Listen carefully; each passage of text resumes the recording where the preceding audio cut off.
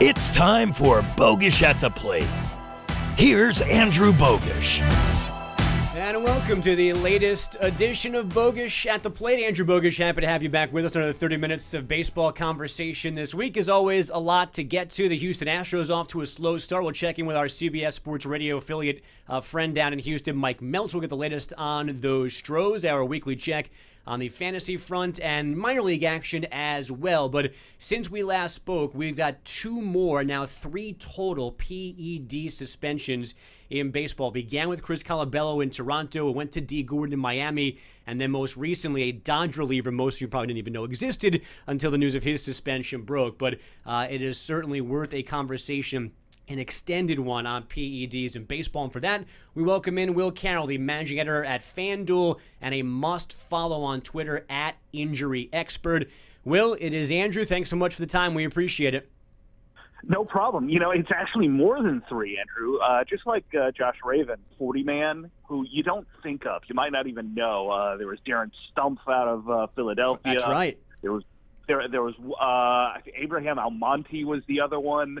And, of course, Henry Mejia, the first three-strike player who's now theoretically banned for life. Right. Who I believe is still blaming Major League Baseball, right, for trying to, push him out of the league or something like that, or somehow do him wrong in all of this? Yeah, I haven't seen the full argument. He's still in the appeals process, which is as it should be. And actually that appeals process is something that people don't understand has become something of a sore point for some of these players, these hardline players like Justin Verlander. They want the appeals process to be faster. The problem is you just can't speed it up. You've got to go through all the evidence. You've got to make sure the tests are run again and run correctly, go through the whole thing. It could be speeded up some. All these tests, every single positive test we've had so far has come from the front side of spring training, so mid to early February. And Will, the D. Gordon one for some reason seemed to send more shockwaves than normal. I don't know specifically what the reason for that was, but when you see his name attached to this, does it make you make any generalizations about the nature of the problem baseball is facing right now with PEDs? No. I don't really think there is a problem. We've gotten it down from 5%, just over 5% back in 2004, to less than 0.5% that test positive today. Yeah, there are always going to be people that sneak through. There are going to be people that are just dumb and get sold a bill of goods the way the guys with Biogenesis did. Right. But in this case, I think there's two things. First, we only really care when it's a big name. And D. Gordon's a big enough name. He's a batting champion. He's an all-star. You knew his father.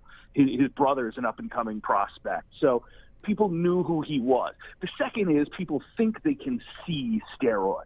Some guy bulks up. Some guy starts hitting home runs. Some guy has a great season out of nowhere like Colabello did last year. And, you didn't hear anybody saying, well, he must have been juicing last year. They were like, oh, what a great story. He's a nice guy. With D. Gordon, it's thrown off. Here's a speedster. Here's a guy who's skinny. And they end up, he tests positive for not one, but two different anabolic steroids. And it just surprises people. And when people are surprised, they don't understand it, and they start thinking, oh, there's bigger problems. Look, these are two. I mean, one of the steroids, clostebol, I can't believe anybody's actually using it. This is an actual East German steroid from back in the 60s and 70s. It's detectable for 60 days. If you're in a testing environment and you're trying to get away with something, this is one of the two or three last things you would ever want to try. And all you have to do is look at D. Gordon, look at his stats. Didn't really work for him.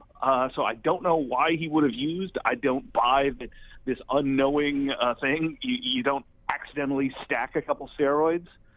So I think it bothers people because they've heard of him and it doesn't fit with what they expect. Yeah, and it's surprising to me still, and maybe I shouldn't be surprised, that people still equate all of this to Barry Bonds and huge muscles when for the most part, I mean, the most part's not right either, but a lot of this is just about feeling better day to day and giving yourself the chance to take extra BP, do extra work in the weight room. It's about almost endurance more than it can be about sheer muscle mass. Well, it's about recovery for some people, but a lot of people think they feel better. Something breaks down, they think they need to come back, and somebody sells them. All those people with Biogenesis, all the people with Balco, all the guys who got caught with Red Star, all those different guys basically got sold. They got talked into some secret sauce. Well, these were no secret sauces. With Biogenesis, there was absolutely no effect. The only one that's really stood out to me was the one from today here on Tuesday, this Josh Raven one, because this is a whole new substance. Major League Baseball hasn't caught someone for a peptide before, and this is very intriguing. If they indeed did test him for it rather than catch him via the non-analytic means, that's one of the first peptide positives anywhere. And it's certainly very telling that maybe the players are getting a little bit more advanced. Well, and it's also refreshing on a minor level for me, that he actually owned up to it. He said, listen, I lost a bunch of weight. I was sick, tried to make it back up, and took something that I shouldn't have taken. Maybe that is actual still BS, but it's better than, how'd that get there? I don't know. I'm going to find the real killers. Hold on, I'll be right back. Yeah, exactly. I do buy this. It's ignorance rather than, unknowing. Should he have known better? Should he have checked? When you have something called GHRP2, you probably ought to read the label, check with your agent, call the Players Association, one of those. But I can see why he thought he would have either, it's something you can buy over the counter in places and certainly order over the internet. But, he made his excuse, he gave his explanation, and that's more than most do. Will Carroll, the managing editor of FanDuel and at Injury Expert on Twitter with us here this week on Bogusch at the Plate. So it sounds, Will, like you think Major League Baseball is actually doing a fairly good job at getting these, at least at the smallest level possible, out of the game.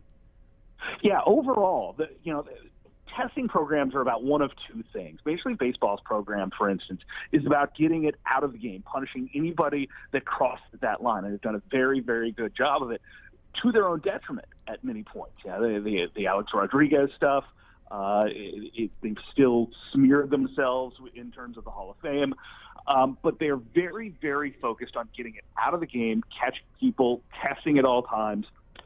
On the other hand, you can do it where it's just PR, and you can handle that very well. You don't have to test very much. You tell people when the tests are coming. You only test for certain periods. And still people in the NFL will manage to get caught. The NFL has an exceptional drug problem. If you think guys are 6'6", 300 pounds and running 5 flat 40s, naturally I've got a bridge to sell you. But they've managed the problem very well because people don't have these same kind of questions.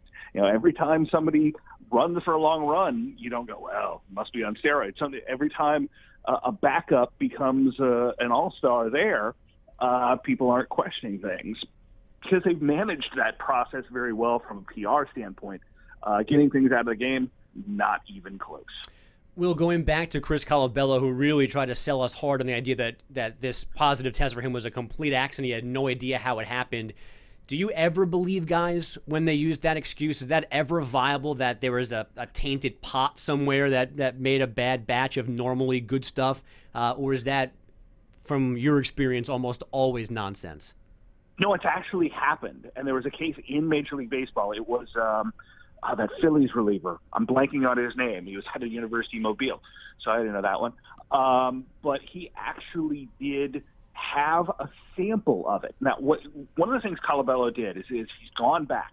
A lot of players will take, if they've got a bottle of supplement, vitamins, whatever it is, they'll take almost all of them, leave one or two in the bottle, mark the bottle, and save it. So just in case they can have it tested. I wish I could remember this guy's name, JD, JR, something like that. But he actually sued the manufacturer and got his money back. He still took the suspension. He was taking something like 6-oxo extreme, and it happened to have some other things in it. So it does happen. But Colabello says he did all this, that he saved things. If this was the case, if he took something that was tainted, it probably wouldn't have been the substance he tested for. That one's very unusual. Second, he would have been able to show where it was. Mm-hmm. So essentially his excuse to me broke down his excuse. If you did all this, you should have found something. Otherwise, I just don't buy it. Well, it certainly seems like some guys still think it's worth the risk here. I mean, D. Gordon, again, he's going to miss 80 games this year. The Marlins said the day he left that we'll welcome him back right away. He's going to lose like less than $1.5 million of a $50 million contract.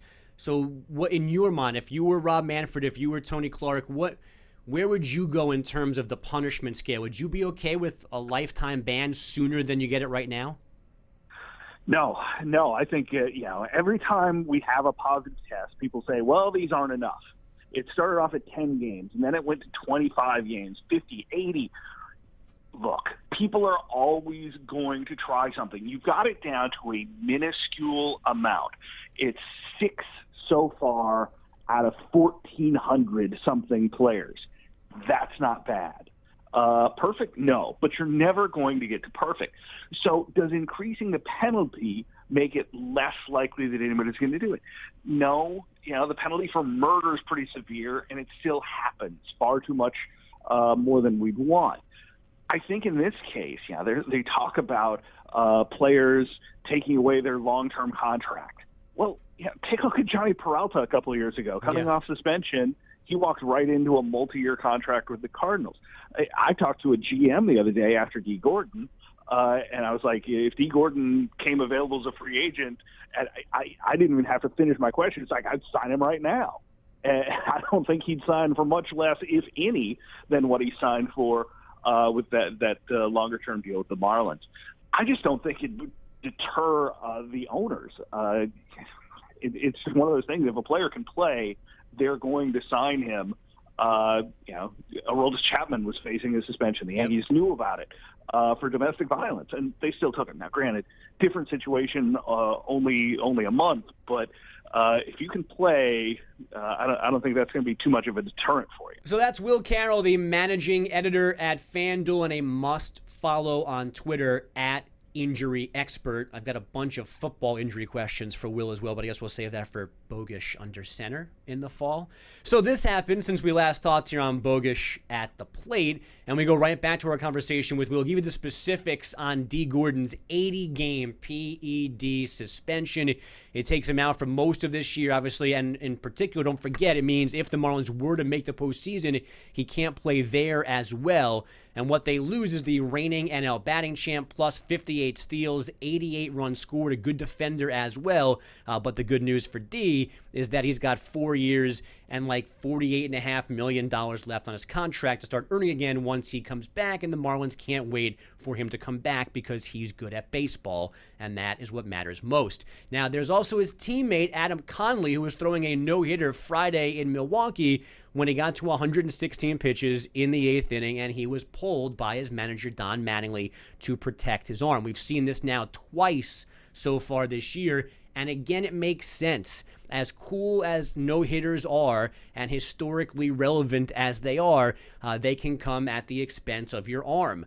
Ask Johan Santana. And Adam Conley is young. The Marlins have high expectations for him, so you need to be careful now, and maybe, just maybe, when the leashes are off, he actually can throw a full no-hitter for you then. And then finally, now this is not breaking news, but it is worth pointing out, especially from a Met fan who wants to hate on the Braves. The Braves are bad. We've known this from the beginning. They know they're bad because they're building for 2017, 2018 when they get to their new stadium. But we are seeing them be historically bad hitting. They won a franchise record 15 straight games without a home run. Freddie Freeman finally went deep in Boston to break that up. They only, though, have 5 home runs this season.